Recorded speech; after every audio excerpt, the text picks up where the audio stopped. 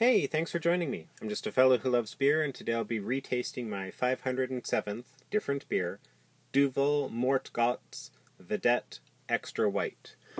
The cap is just a kind of logo-y thing.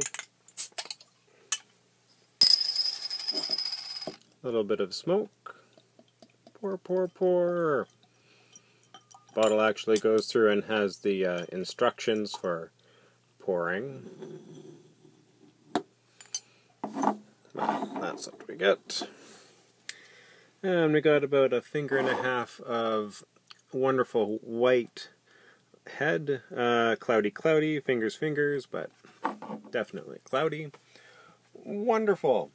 They're based in Belgium and were established in 1871.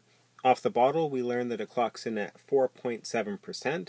From their website, only natural ingredients such as wheat, barley, hops, coriander, and dried orange peel are farming in the brewing to fully develop the taste palate.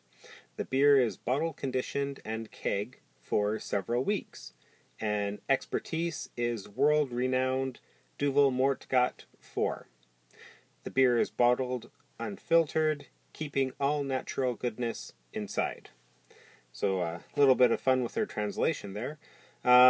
Anyway, let's give it a try. And what I gathered from it, a wonderful nose full of herbally coriander and dried orange peel, almost a smoky aspect to it. Grains in the background and light leafy hops. Light mouthfeel pours a heavy, light-bodied beer across the palate, refreshing and tasting of the aroma. That leafy, coriandery, dried peel, quite nice. Still almost that smoky aspect, too. The taste lingers only briefly and leaves the mouth dryly. It is refreshing and would pair nice with light summer fare. On my metric system, I'll give it a 1. It's good, and I would get it again if something better wasn't in the way. Actually, since I've originally tried it, I've picked this up again twice. Now I'm at 582 different beers. Good beer. Cheers.